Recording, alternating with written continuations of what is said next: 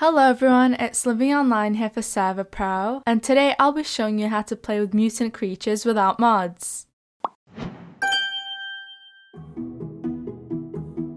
Firstly, to summon a mutant, you'll need to make a potion called Chemical X. You can do that by following this recipe. After, you just need to throw this potion at a zombie, creeper, enderman, skeleton, or a snow golem for them to transform. The chance that the mobs will turn into a mutant isn't 100% guaranteed, sometimes they may just die. If you throw the chemical at another player or a mob that is incompatible with being a mutant, they'll also die.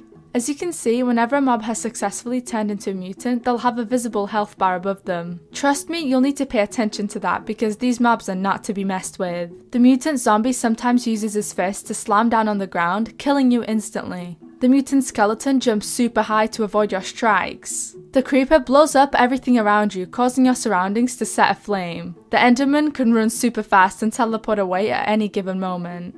But look on the bright side, mutant snow golems aren't hostile, so you can just hide behind them if any of these mobs come chasing after you.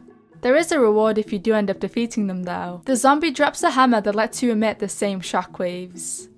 The skeleton drops the bow he's holding. The creeper drops a bomb the same strength as its own explosions.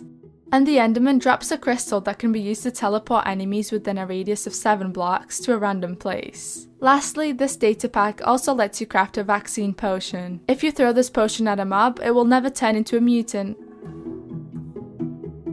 Firstly, you can use the link in the description to get to the official download page. Scroll down to where it says Dropbox and click it, then press continue to be redirected to this page. When you get there, click on the Datapack folder, on the version 3.0 folder, and then on the Mutant Creatures file. Click download at the top and the Datapack file should instantly download. Now go back and do the same for the resource pack. Click on the Resource Pack folder, the version 3.0 folder, and then the Mutant Creatures file again. When that's done, press the download button for the Resource Pack to be instantly downloaded too. To make the next step easier, we recommend you move both zips to a place where you can easily access, for example, your desktop.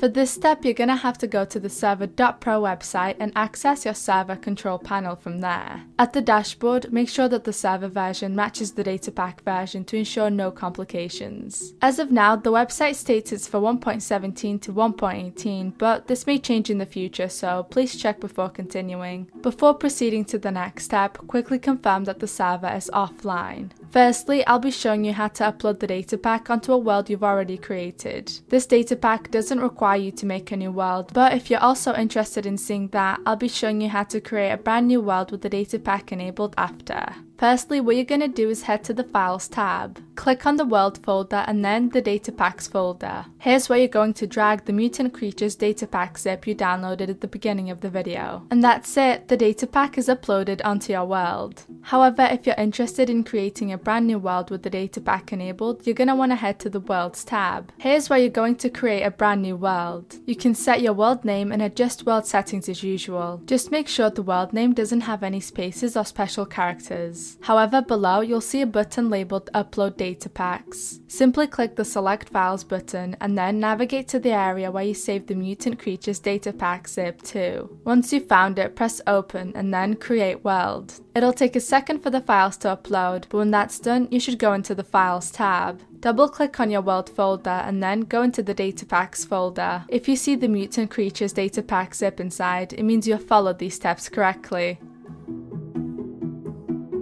Now that the datapack is uploaded onto the server, you'll have to make sure the required resource pack is also installed. To do that, you'll want to head back to the Files tab. Then open up the Server.properties file and look for the line saying Resource Pack. After the equals, you want to right click and paste the link to the required resource pack. We ourselves have uploaded that file to our Dropbox, so if you'd like you can use our link, it'll be in the description. Alternatively though, you can upload the resource pack to any website that supports creations of hot links, and put your own link into the Server.properties file. Before continuing, make sure to press Save File to confirm the changes, and then all you have to do is log into your server to experience the new additions. You can do this by heading to the dashboard and copying the host name. Afterwards, quickly launch your Minecraft application, and when it's open, head to the multiplayer section. Click Add Server, and in the server address section, paste the host name. Now, when you join the server, you'll be able to check out the mutant creatures for yourself.